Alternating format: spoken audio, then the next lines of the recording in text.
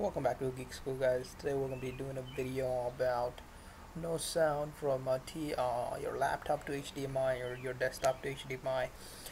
Seems like a lot of people wanted me to make this video about on Windows 10. We got over 200,000 views on this video, so I'm going to get started. So first thing we need to go is to Control Panel. So on your Windows 10, go ahead and click on Start and type in Control Panel, or other option is right click on Start and you should be able to see Control Panel. So whichever way it's easier for you.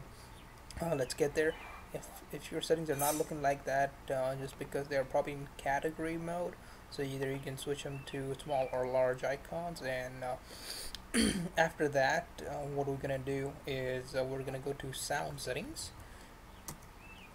So once we're here, as you guys can see, you cannot see my TV HDMI basically options. So what we're going to do right here is we're going to right click and click on show disabled devices, so which is going to show any disabled that you might have disabled by mistake, and we're also going to click on show disconnected device. Now as you guys can see right here, that shows my TV right here. So once I plug it in, make sure it's not disabled. Now if you haven't had it disabled like this, and if you didn't have the show disabled devices, it will not show up, but again, there it is. So now go ahead and plug in your HDMI cable and see if this resolves your issue. If not, please go ahead and continue further with the video. So next thing, what you need to do if you're not getting sound from here is you need to go ahead and check basically driver updates and Windows update for your manufacturer.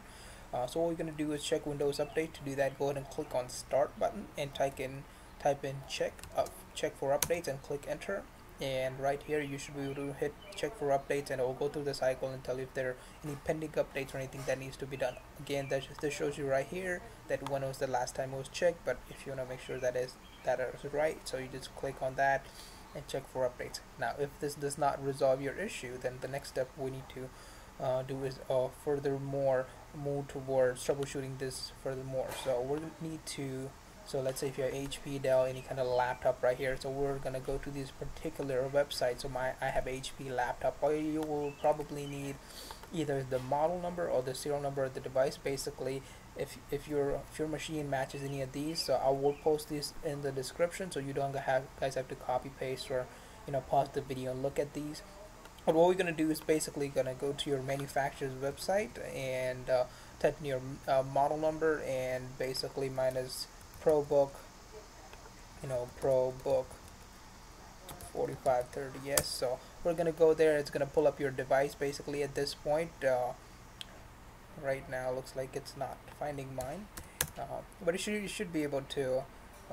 There it was actually, ProBook.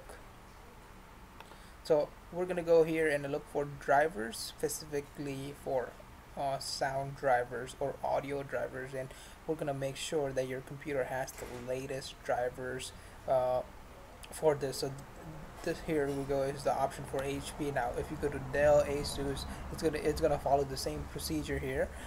So it's gonna ask you to select your operating system basically.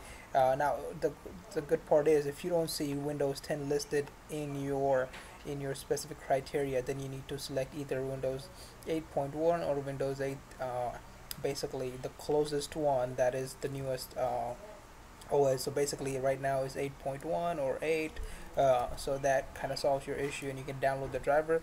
And the 32-bit and 64-bit, if you want to resolve that issue, then go ahead and type in system in your box, and you should be able to see the system icon, and if you click there, it will tell you if it's 32-bit or 64-bit. Right here it tells you right here if it's 64-bit operating system or 32-bit. So basically you can select one of these. So mine's 64-bit, so I'm going to go with 8.1, and basically go down here, and there's a driver chipset. So download both of these and install both of these. And at this point, if that does not resolve your issue, then what we're going to do is check for bad cable. And if you're certain that the cable works, then the last resort that we're going to have to do is keep your HDMI cable plugged into your laptop, into your TV, and meanwhile doing that, go ahead and restart your machine. Now to restart, I'm not going to go ahead and restart my machine right now, but to do that, all you got to do is click on start, keep your cable plugged in, and power and restart. So what this does is the machine recognizes there is a HDMI port plugged into the machine, so while it boots up, it looks for the driver, and it kind of tries to resolve the issue by itself at that point. Um, so basically that's all for this video, guys.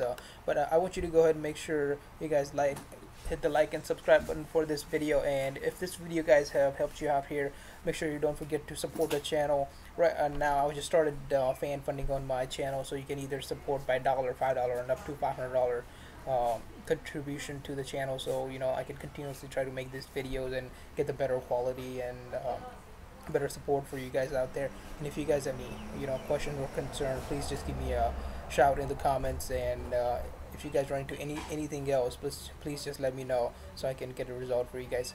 Again, thanks for watching, guys, and peace out.